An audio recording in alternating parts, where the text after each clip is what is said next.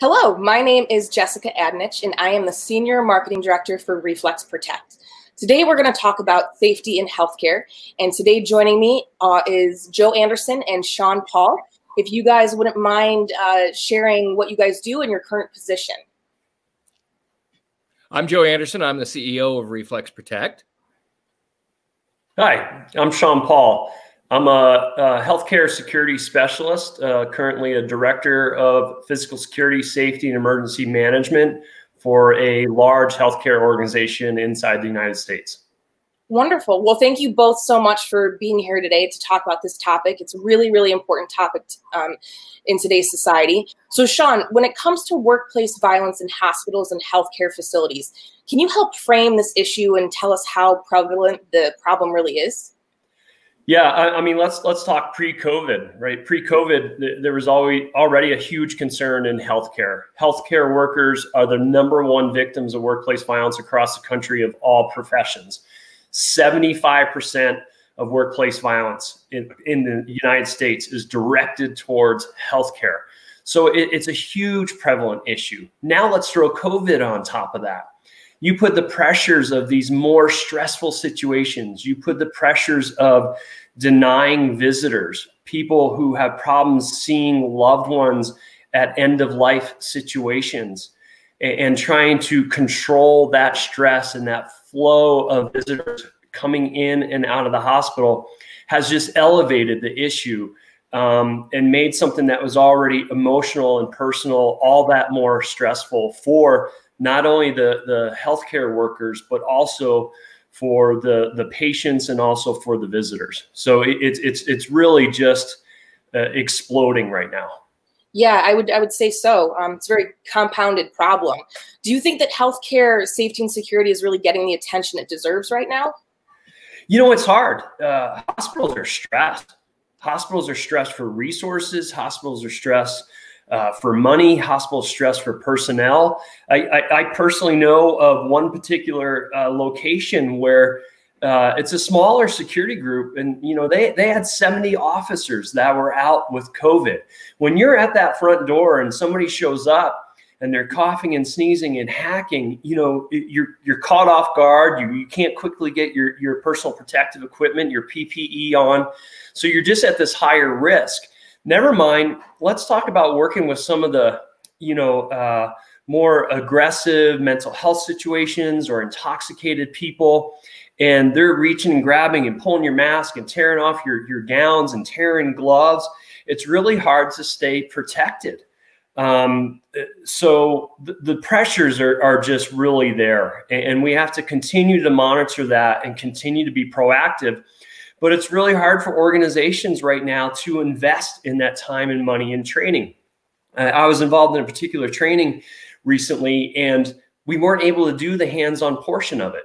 And it's so important to do the hands-on portion of it, because that's that mechanical mechanism of releasing a grab, releasing a bite, releasing a hair pull. How do you defend yourself against somebody who's punching and yelling and screaming and pulling?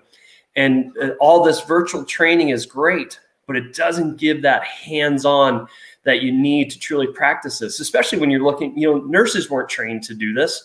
So how do you get that repetition of them practicing these things for that stressful situation when somebody does grab onto their arm or does pull their hair or start to strangle them with their stethoscope?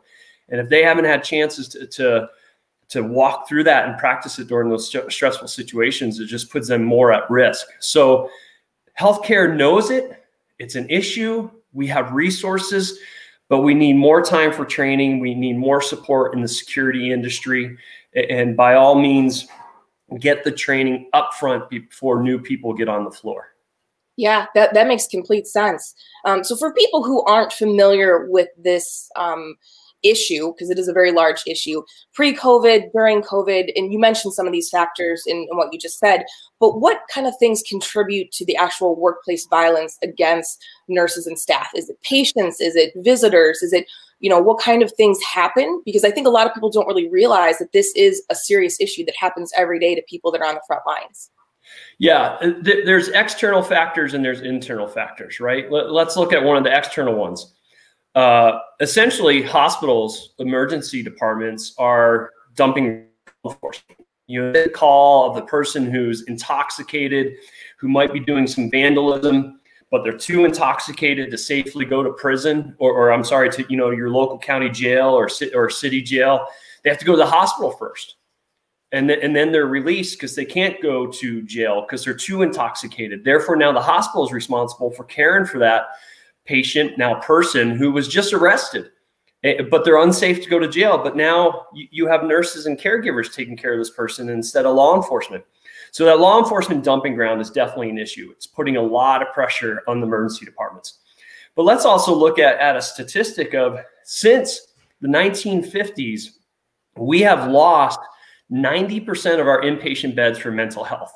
We, as an industry in healthcare, have a mental health crisis going on right now, where people are left to manage these systems outside of hospitals on their own. And at the same time, these programs, these outpatient services, are being cut and they're not being funded. So when somebody is responsible for getting to their appointments, picking up their prescription, going and getting their prescription and paying for their prescription, and then remembering to take all their medication, it's very hard for people to manage that. Never mind when it's now hard to get to because there's less access. So we end up in clinical care settings taking care of mental health patients, and the people don't have the training to deal with the mental health patients. So how now are we providing additional training to deal with the mental health community that is just so prevalent and coming to the hospital, rightfully so, for help, but in crisis? And then you don't have the mental health facilities nor the training to safely work with those particular patients. Yeah, that's a lot of issues stacked on top of each other. I appreciate you sharing that information because, like I said, not a lot of people understand that. So after going over all of that, Joe, how about we talk about how to solve the problem? How does a non-lethal self-defense spray become safe enough for a hospital to use? That seems incredibly unique. It is. It really is. I mean, and I'm so happy to be here with Shawn because he's been actually extremely important in the evolution of the product. When we began Reflex Protect, we had the Reflex technology spray head. This was meant to be a better deployment device, make it easier for somebody to just grab and use a pepper spray as an alternative to a loaded gun in a nightstand drawer or things like that. I also felt it could be good for businesses and other places like that. And one of the first people that I happened to be introduced to was in fact Shawn. And I went in and I showed him what we had, and he started telling me everything that was wrong with it. And I was wondering, why is this person criticizing my nice spray head? He wasn't criticizing the spray head, he was criticizing everything else about it. I'm like, why am I having this meeting? And Shawn explained to me exactly what he just explained to all of us.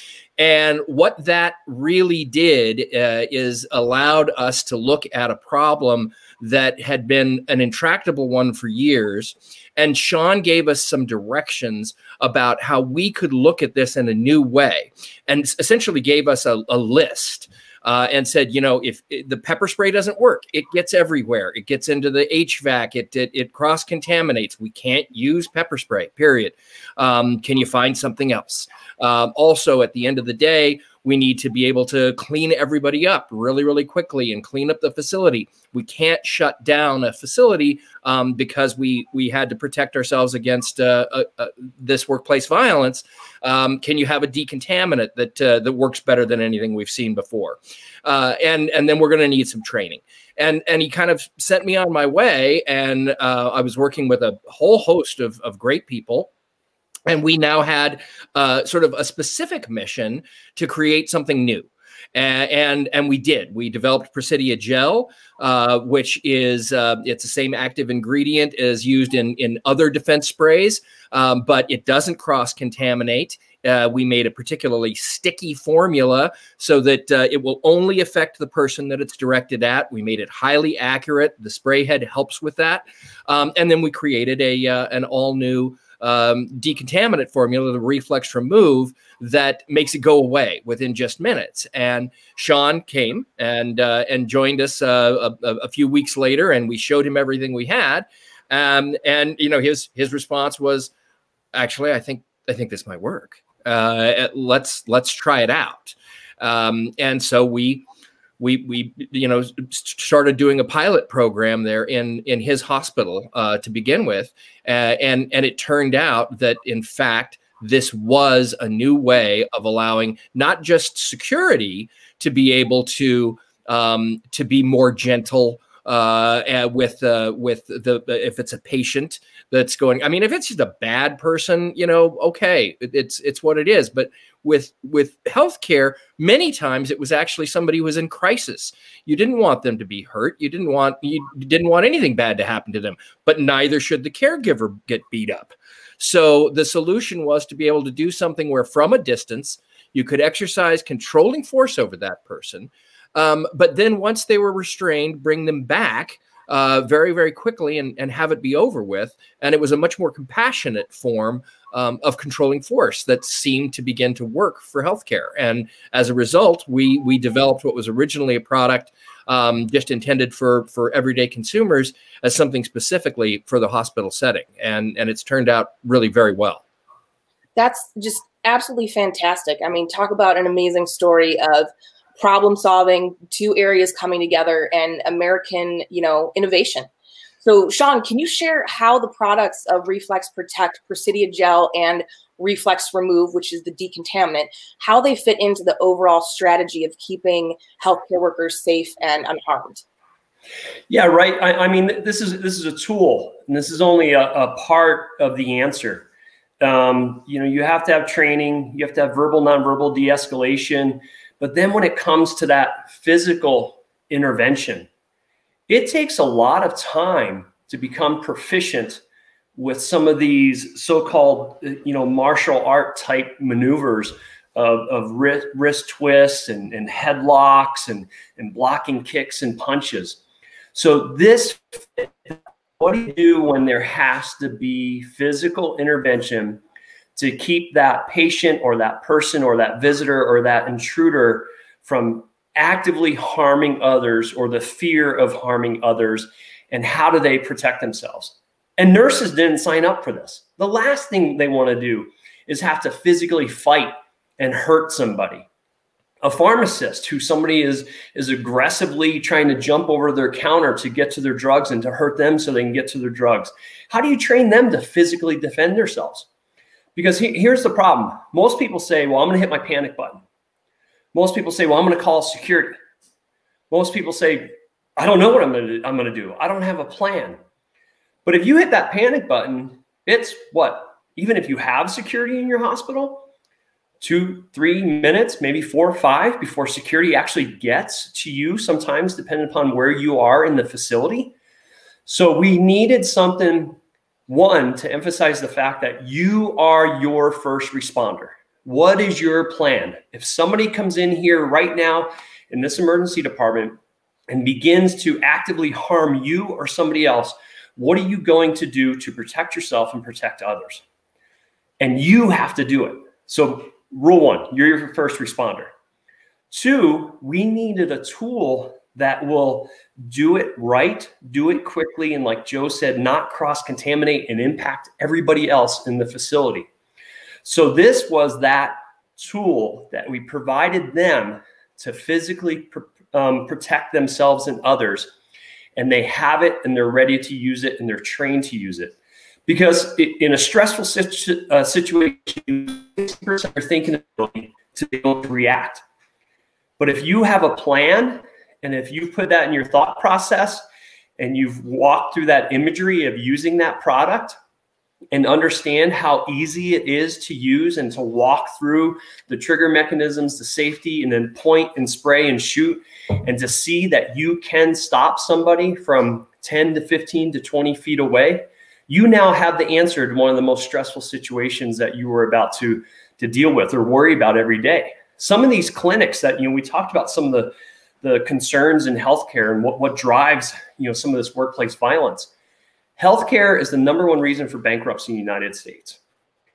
When people walk into our cancer clinics, when people walk into our heart institutes, they're already stressed. Therefore, the people sitting at the desk, the staff that's there at the desk, and they deal with these people that are aggressive, that are concerned, that are anxious, they didn't have a plan and they didn't know what to do. But now we've walked them through the training. We walked them with how to use it. We've walked through when to use it. And we've actually put a practice can in their hand and have them practice using it and spraying it. We've now, this is the next important part, empowered them to respond, to have a plan, and to protect themselves or others. So now they go about their day being more relaxed and not so anxious about what am I going to do in that dangerous situation, because they know what they're going to do and they've seen it work and work well. That is literally the word that I was going to use, was empowerment. I think that that's absolutely, it's perfect, because if you can empower them, that takes the stress off and allows them to do their job even better. Can you? And that's the response that we get in the training. I feel empowered and I know I can survive the situation. Before, I didn't know what I was going to do. Now I know what I'm going to do. Which is great. Can you give us some specific scenarios that this has been successful and you've seen that empowerment work? Yeah, absolutely. You know, first and foremost, let's just go to the security side of it, right? Security officers, there's this fine line, especially if somebody's not a patient, of when do you respond to criminal activity? What do you do when somebody is threatening you? You don't always have to point and spray this for it to be effective. Just at being in a security officer's hand or in a nurse's hand, that's a level of force that the intruder or whoever it might be sees. Whoa, hey, what's that? And I've seen security officers just have this down at their side and people back away and leave the property from doing what they were doing. I've also have had reports and have watched video of an officer who was being threatened with a bicycle, and the person was going to throw it at this particular officer. And the officer took out the spray and pointed at the person and said, you need to put that down or leave the property or I'm going to spray you. And the person put the bike down, got on it and rode away, versus physically confronting that security officer who happened to be by themselves. So it's used just even as a deterrent without being sprayed.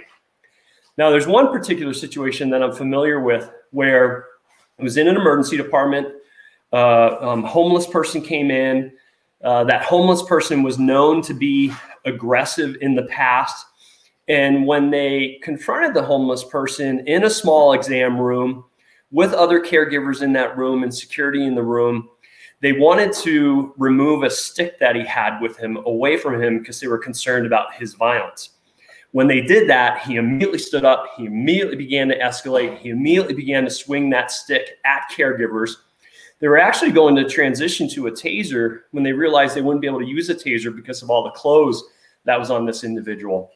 So another officer who was trained in Reflex Protect then used the product as intended to keep this person from causing physical harm to other people. It actually turned into a clinical event, which was to help this person, into a criminal event where this person is now physically assaulting people with this tool, with this weapon, a stick. And it did exactly as intended, what Joe and I needed it to do from the beginning in our conversations.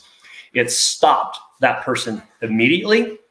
No one other person in the small exam room was contaminated. The person went down to the ground. They immediately secured him and then immediately used Reflex Remove to decontaminate him, to decontaminate a little bit of the floor that had the product and the wall that had the product, and then to, again, transfer right back to that compassionate care.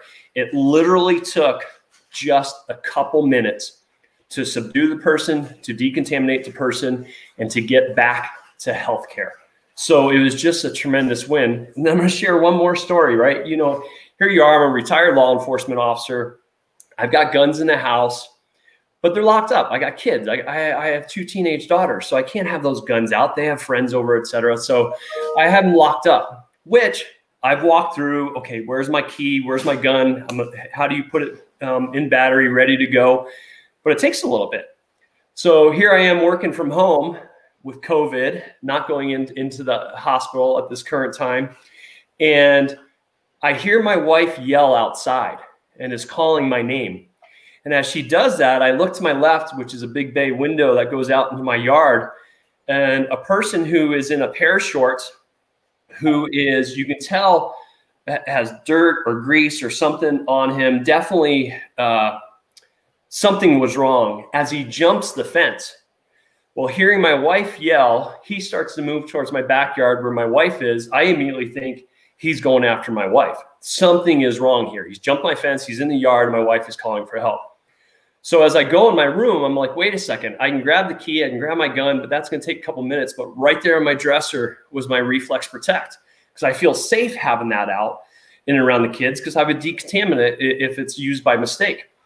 But I immediately grabbed that. I was outside in just a couple of seconds. I was able to get through my gate and confront this person right away. And then he immediately saw me that I had something in my hand. He saw that I had the ability to protect myself and my family.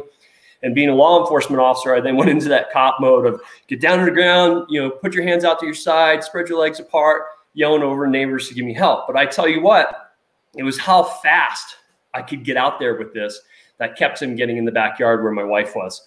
To where there was just some of those logistical issues of getting to my gun in time.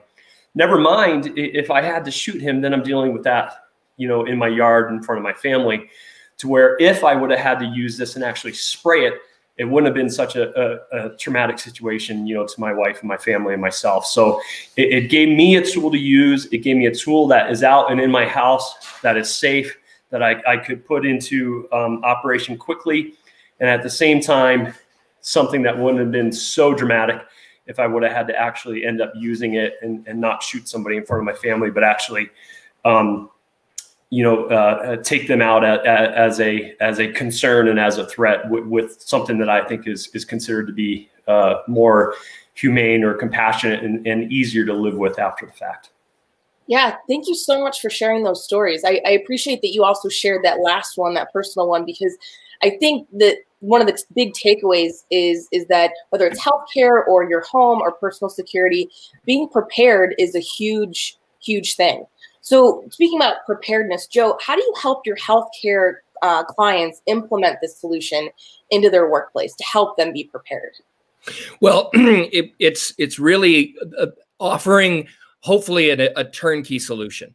I mean, it began by saying, you know, we can provide you with these tools that you can use, but Shawn immediately pointed out that you know, the tool is only as good as the confidence the person has in their ability to use it. And so we determined that we had to do that really from day one, from the initial contact with the healthcare providers. And it's true that, you know, once we proved this was hospital safe, lots of other places became interested in it. It's been the solution to the arm the teachers debate in schools. Yeah, lots of churches and other houses of worship have implemented it. And they all kind of want the same type of thing, which is, show me how I'm going to be able to use this. Show me how I can have the type of confidence with it that Shawn had. And that really begins with policies and procedures right at the outset to say, okay, let's look at what your policies and procedures are now. You know, what you have, if you have anything. They're usually all specific to locations. A rural hospital might have a very different set of procedures than a metro hospital. In fact, undoubtedly would.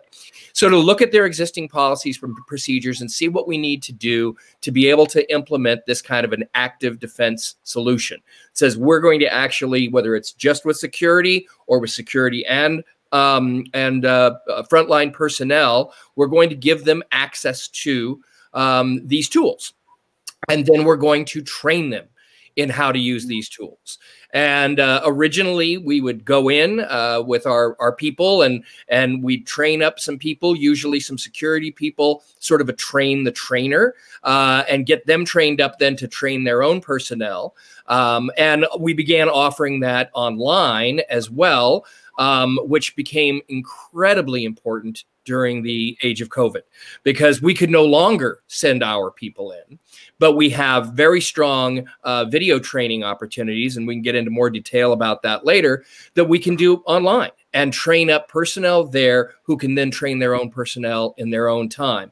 And we can walk them through it from beginning to end and customize it to their needs. And what's been interesting is the feedback that we've received from healthcare workers about what their needs were. For example, in addition to all we've been talking about here with workplace violence, most of the caregivers said, you know, on an average day, the most dangerous part of my day isn't going to come from a patient or anybody else. It's going to come on my walk to and from my car at shift change.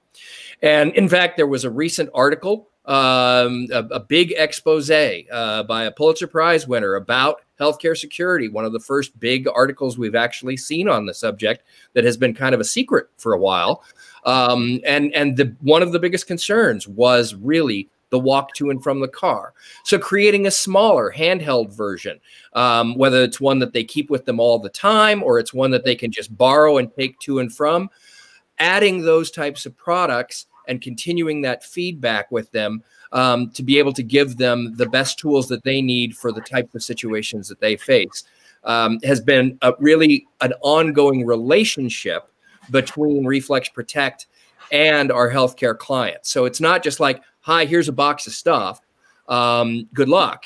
It's, hi, we're here to help you with your workplace violence problem. We're here to help you with your safety and security overall. Let's talk and let's exchange ideas. And we're going to teach you how to use these tools. And if you need something, we might very well develop a new tool for you.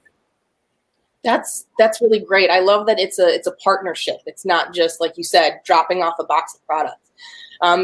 Let's move on to budgets. Obviously, you know, that's the one thing that comes to mind. The first thing when somebody says, hey, I have something that can help you. Well, how much does it cost? You know, can either of you or both of you kind of discuss when implementing these safety and security measures, how they can pay for themselves or actually save the hospital or facility a lot of money in the long run? Go ahead, Shawn. Yeah, it's interesting because that is always the battle, is where's the money coming from? And like I said, especially in a time of COVID, the healthcare organizations are really, really strapped for cash. But I tell you what, you have to invest in your staff. You have to invest in your caregivers. And what's an important statistic is it costs approximately $44,000 to replace a nurse.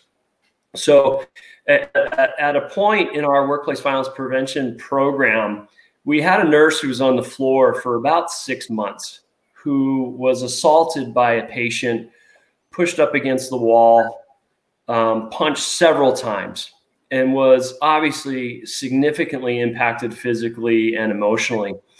And, you know, eventually that particular nurse had an issue returning to work, obviously. But what a stressful situation for a brand new nurse. So when you think about it costs approximately $44,000 just to replace one nurse. Never mind, you think about compassion fatigue and people having problems returning to work and leave of absences. To invest in a product that, you know, literally costs $20 for one bottle, and you think about how to deploy that across your hospital, it's a minor investment. Never mind, let's go back to that, empower people. Think about how their day is better because they're not worried about what's going to happen in that stressful situation. They're not going to think about what is going on when they hear a loud scream. And do I run to that? Do I walk away from that? How do I help? Well, now you know what you're going to do. Never mind, you know, let's look at some of the regulations out there. There have been some significant fines from healthcare organizations not addressing the need to implement solid, sound workplace violence prevention programs and to provide tools for people to protect themselves. Joint Commission came out, I think it was 2018, Sentinel Event number 59, that said you will train all staff to some level of workplace violence, and you will provide a tool for them to physically protect themselves if need be. And what is that tool? So not only were we answering some of the regulatory requirements, we were empowering them to protect themselves, telling them they could protect themselves, and providing them with that tool to do that. So that was a very small cost investment to really provide that safer environment, to provide a tool to respond to healthcare workplace violence, and to also, you know, work closely with some of the regulatory bodies to say, hey, not only did we find an answer, we've implemented that answer as well. Well, thanks for sharing that. And I know that you are very, very busy, and we greatly appreciate you taking time to chat with us today. So before we wrap up today, I want to transition to adding in Alain Burrese, the Director of Active Defense Training and Healthcare Division for Reflex Protect, who I know, Shawn, you've worked with. But if you could help us set up that intro and talk about your experience with training using the Reflex Protect system.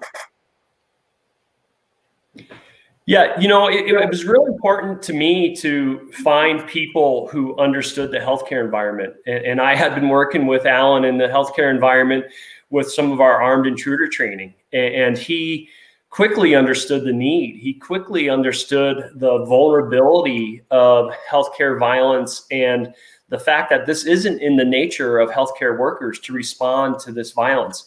So to then bring in somebody like Alain with his background to assist in the training and implementation of Reflex Protect in healthcare, in other types of business settings, it was just a great partnership and absolutely the right person to bring in to help with that, and just an incredible trainer.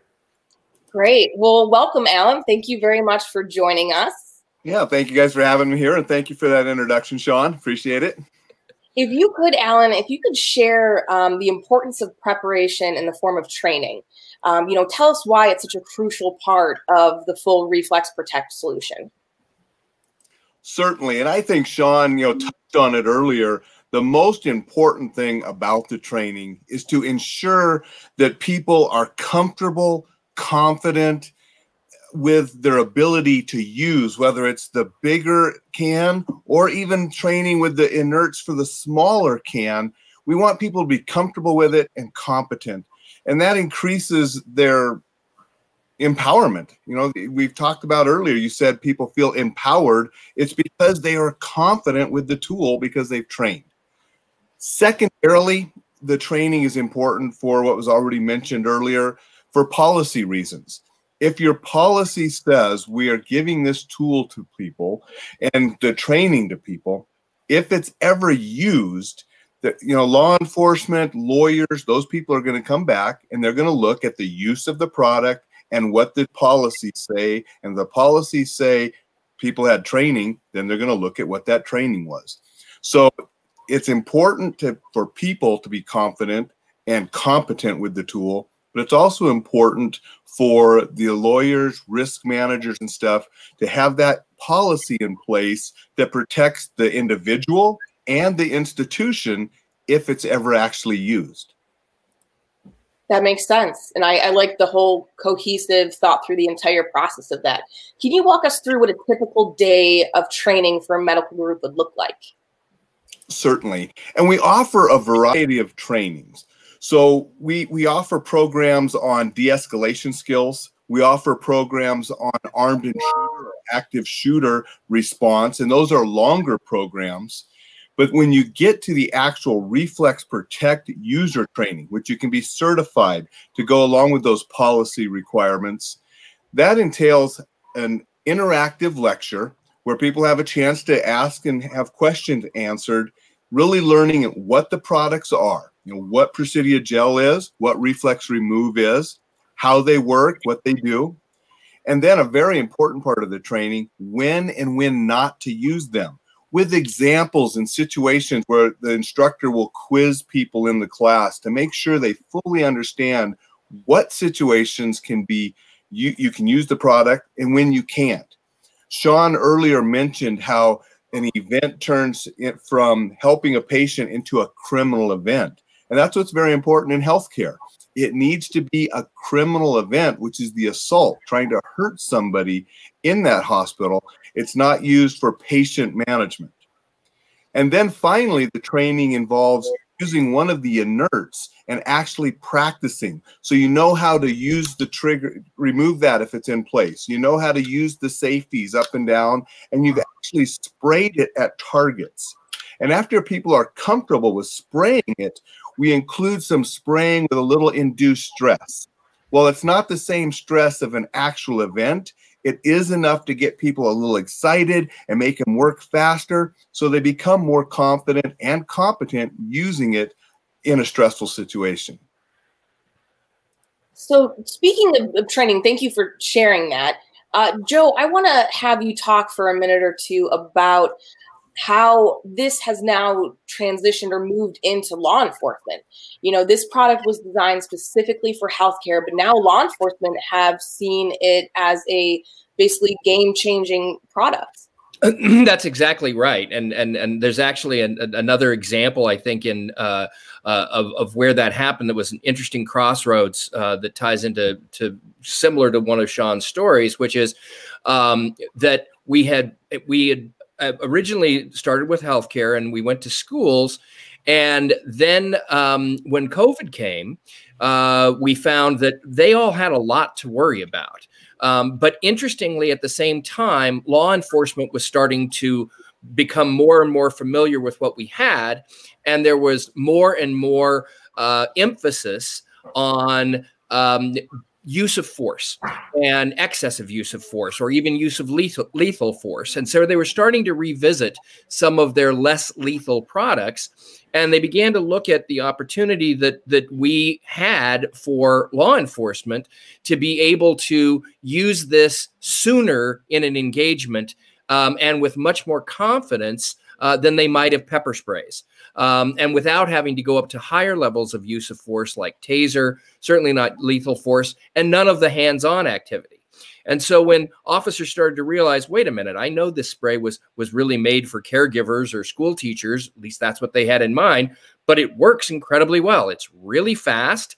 I can spray it and hit just the person that I want to spray. That person will generally take a knee, and I can restrain them quickly, and then I can clean them up, and nobody else is going to be affected. This is actually a very powerful law enforcement tool as well. It gave law enforcement something that they didn't really have before, because even though pepper spray would do some of those things, it wasn't as fast acting, and it would frequently affect a whole lot of other people. And so it didn't solve the problem in the same way. So even though it was being used for a different purpose, it had the same outcome. We had an interesting situation in Indianapolis not too long ago where someone was actually arrested, a very large man, 300 pounds, and came into the hospital because I think they're, you know, a lot of times they'll take people for either mental health or because there's been an altercation out in the streets to the hospital first, as Shawn suggested. And this person got violent in the hospital, and there were both officers and security and caregivers all around, and it immediately became a dangerous situation.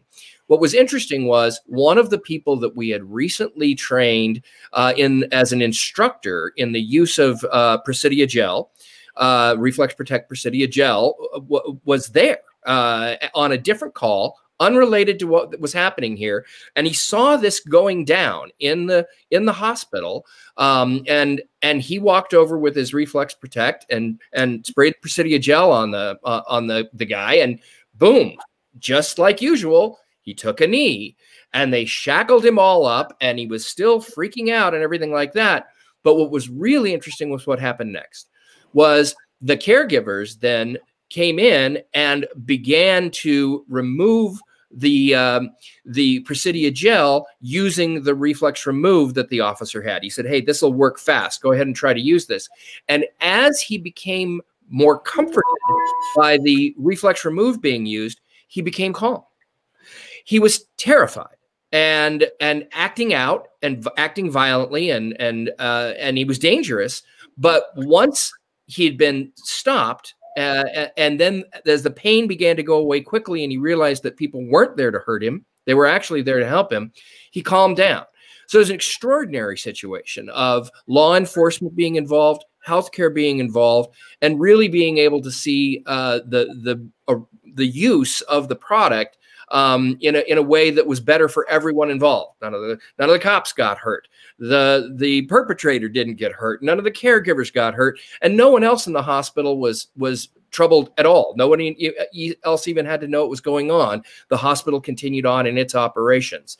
So we're seeing that, there have been other cases didn't happen in hospitals that happened on regular calls by law enforcement or in other circumstances. And as Shawn pointed out, lots and lots of cases where they don't even have to spray it. Lots of situations in which just brandishing it and letting somebody know that you are ready to spray them will stop them in their tracks.